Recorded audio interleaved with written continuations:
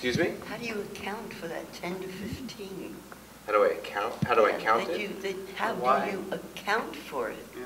Oh, how do I Kind of account for unusual. so many people in my own personal life? Yeah, I mean, it's... It's a lot. Okay.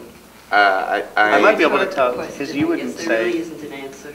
Well, Tawd died when he was a young boy, actually. He was clinically dead.